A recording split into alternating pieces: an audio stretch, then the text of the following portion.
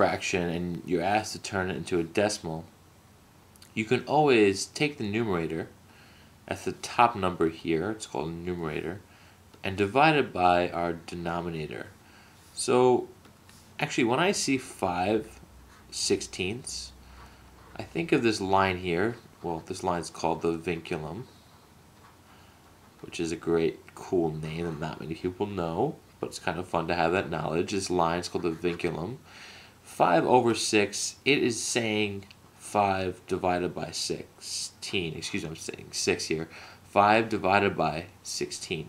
So if you want to turn this fraction into a decimal form, one easy way to do that is just to divide. Well, 5 divided by 16. So here's a classic long division problem. I'm going to approach it using the algorithm of long division. We can go over that in another video. I'm just going to show it and use it here. So first thing is that we have 5. It's just like 5.0. Keep my decimal point up here because 16, I'm not going to think of it as going to 5, but as if it were going to 50. And then I'm just going to put that number up here because it's below the decimal point.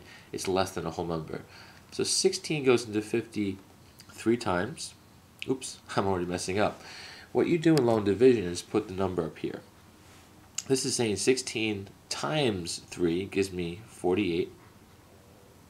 Really, 4.8 in this case because it's 16 times 0.3.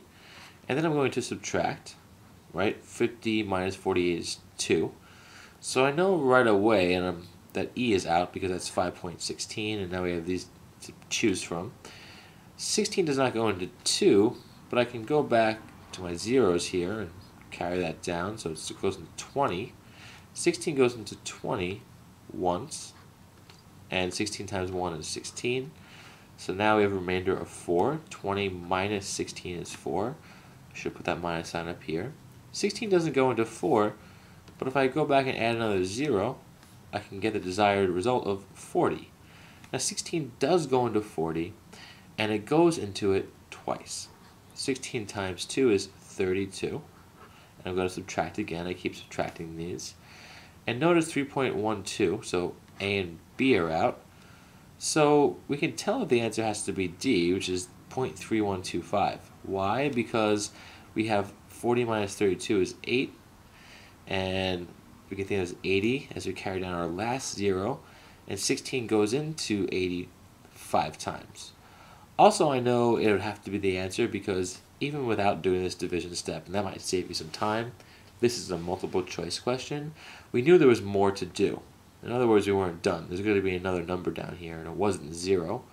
Once it's 0, you know you're done because now 16 times 5, well, that's 80. 80 minus 80 is 0, and we're done. But we hadn't reached 0 yet. And there was 0.312 versus 0.3125. Well, that has to be it because this ran out of numbers. It's all zeros now, and we weren't up to zeros yet. Right? 16 times 0 now will be the next step, and we keep going right to zeros. It won't matter. But 0.3125, there was another digit to deal with, so it had to be the answer.